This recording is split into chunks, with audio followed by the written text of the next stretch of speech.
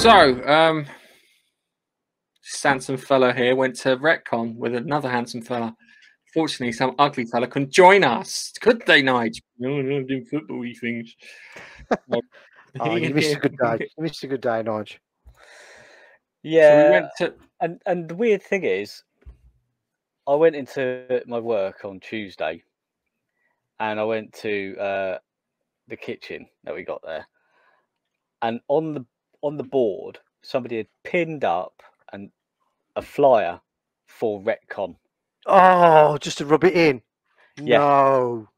Oh, we might have seen them. Salt in the wound. And whoever had seen that, whoever put them up had probably gone to Retcon. Yeah, but I don't know who it was. It was Gareth. Yeah, Gareth's been in my work, pinning them up. Drove all the way. I drove 20 miles to your work, just on the off chance. Nicked my key to get in. Nicked my fob.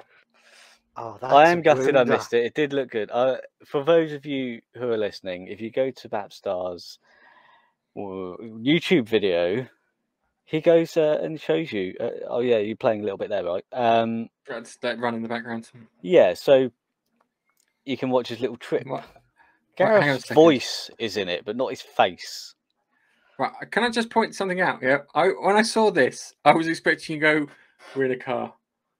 And then go, that'll be it. I was expecting that when I saw that. I was like, oh, great. Is he going to do that? And he didn't, but that's fine. No, because that's I'd be copying you, wouldn't I? I can't do that. Yeah, that's how we did our video to come up and meet you. Which was really good. So that's Retro Robbins. Shout out to Retro Robbins there. He was kind enough to buy me lunch. Thank you very much. Appreciate that. So yes, yeah. Oh, I missed out on lunch. Oh, damn it! Missed out on a free lunch, Nige. I had a free lunch at the football anyway. Well, we nearly didn't have a free lunch, but we'll get to that. So,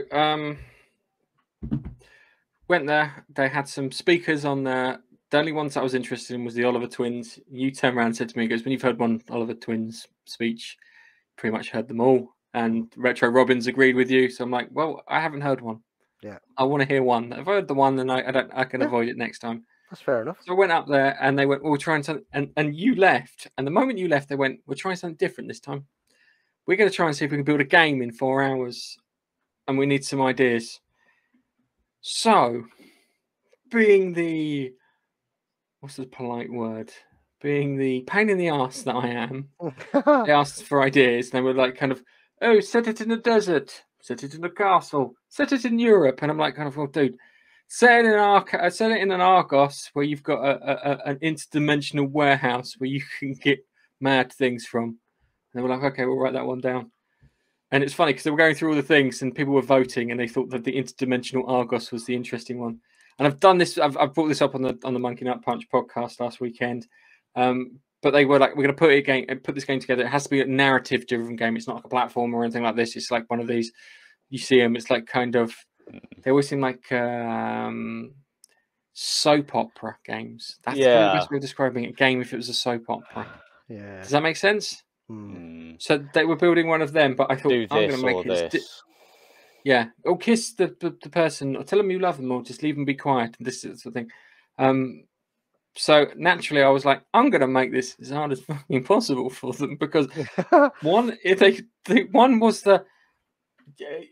I think it was Retro Robbins who said to me, because they probably just pre-made something, and I was like, no, they need to make an Argos game. There's no way that they pre-made an Argos game. And funny enough, they didn't finish it on time because I hung around till about 4 o'clock to see if they'd present it. They were still working on it. I tweeted at them in the afternoon. They tweeted back in the evening. They tweeted back at me. It was released onto the Richcast Media app under the community tab. It's called Argos Magic. So they did do it in the end. I haven't played all the way through it, but it was quite mad. I also competed in the FIFA 97 tournament, and I couldn't see the screen. I think I did exceptionally well considering I lost on golden goal. Was that in that room there, the FIFA tournament? That's the TV screen back there. I played against some rando. I couldn't see the screen whatsoever because it was outside and it was white and it wasn't shadowed put in shadow very well. But the guy was coming around and was asking, goes, how many people you got? He went 7. I went, I'll go in because you need an even number. Yeah, at least you do. So normally you do for need an even number for a football game. Yeah, or a tournament. Did that? That was quite good. I played really badly because I couldn't use the stick for. What were we playing? We played Street Fighter. We played Street Fighter. I think it was Alpha 2, or it could have been Alpha 3, and then we played Mortal Kombat, didn't we? Which I couldn't pull any of the moves off on, which was really annoying because I can pull the moves off with my eyes closed, and I'm just. You were saying that the drift on the stick was terrible, so I'm going to say the stick on the drift was terrible. They're cheap Chinese mechanisms. Are they knockoff? They're not really knockoff. It's just what you buy. It's what you buy from eBay. If you go for like just a cheap setup, I've used them for Raspberry Pi coffee table machines I've built up, and they work fine for that a little bit of arcade experience. But for precision control, you need like a jammer control set, a proper arcade one, so you can actually feel, and it's very tight, so you can feel where all the micro switches are. There's just too much travel with the cheap ones, but that was I mean, Gareth was just coming out of all the excuses under the sun because I was thrashing him basically. Yes. Yeah. Shoulders and the joystick's not working and screen's gone off. This is right. So this was the other thing too, because you were practically drooling over these, mate. I was, yeah. Commodore 64. I was watching you. You're like I saw you like reach, like, grab my wallet. I want to buy one now. You can't buy one now. So why can't I buy one now? Yeah. They showed you the cool screen, which is like a cube thing, which is being shown there. Yeah, you were absolutely drooling over it. I think I was standing next to your son and went, keep an eye on your father. I think he's going to buy something. Yeah. That was a program they wrote specifically for this system, which I thought was cool.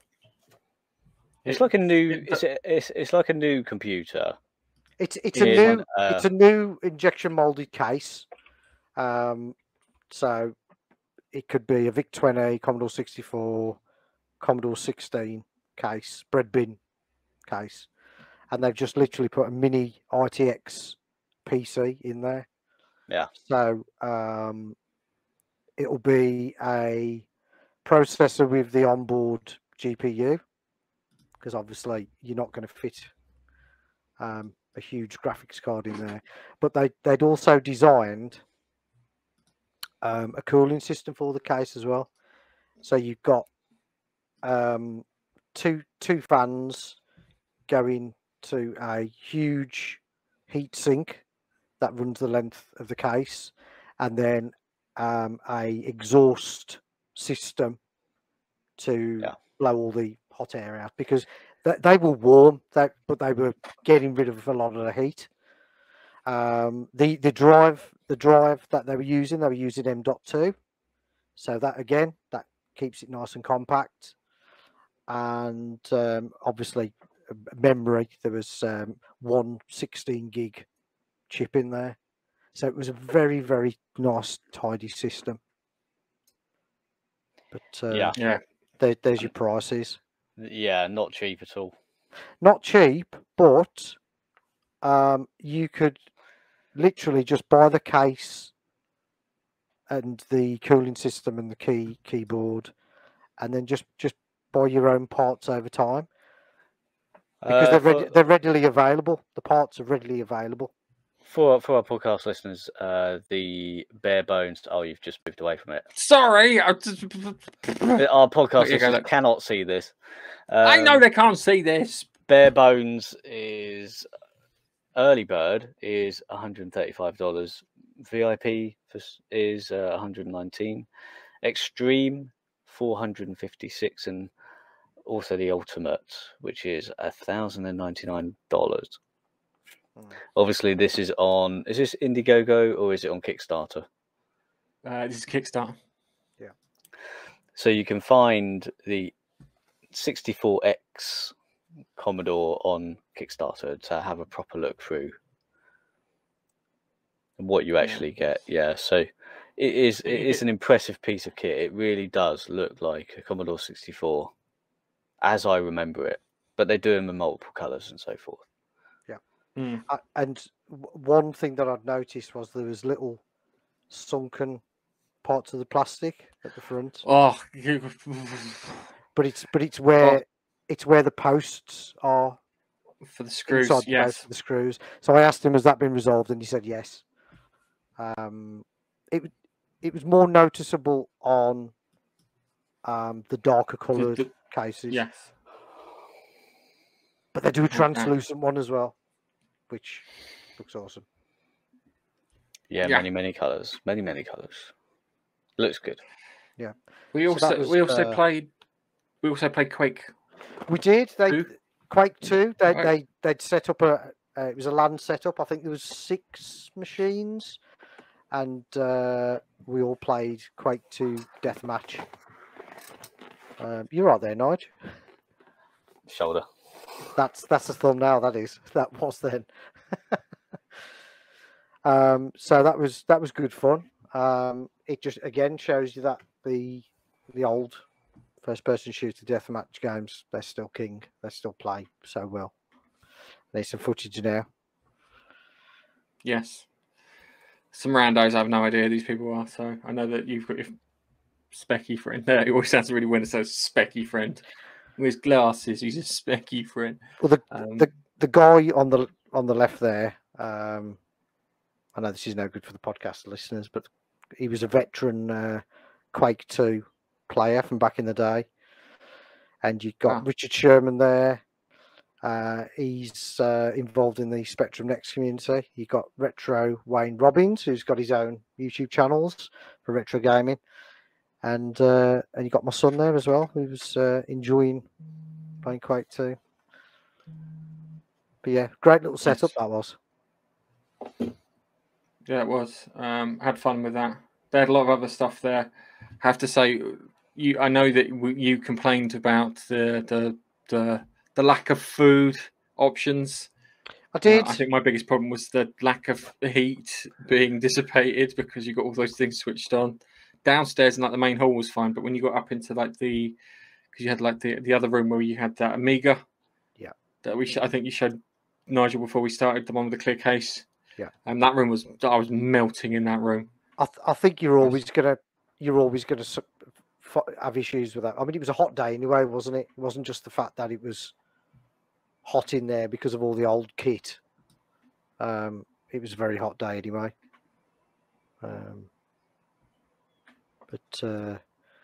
Yeah, the Commodore Amiga that they one of them had on display, translucent one, brand new motherboard, all in purple. That was incredible to look at. That was. What have you got? And then I think, where is it? I was playing. I can't remember what game I was playing on it. I was playing on that because that was fun. I can't find it to see. I don't get any footage. They also had. There it is. Yeah. So there you go. The Commodore. That is a lovely bit of kit. It is. Now the cases again. The cases were a Kickstarter. The keyboard options, they were a Kickstarter. I think I asked the guy what accelerator was in there, and I'd never heard of it before.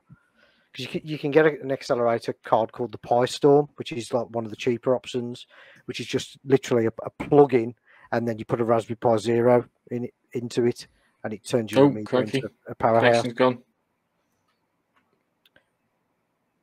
Is that you or me? Sorry, connection just dipped out for a second there. Okay. Still there? Yeah, hopefully. Yeah. So, don't normally have these problems. Okay, cool. I had fun. There were some cool bits in there. It was a great day, and I was contacted afterwards from the organisers, and they're putting it on again next year.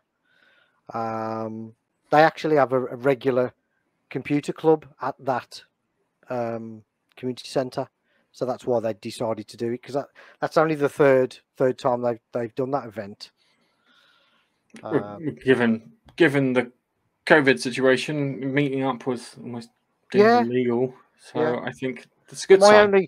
My only complaint, and it was only a little one, was the fact that there was no proper food on. It was just literally it was just pop, tea, coffee, crisps, and chocolate. Yeah.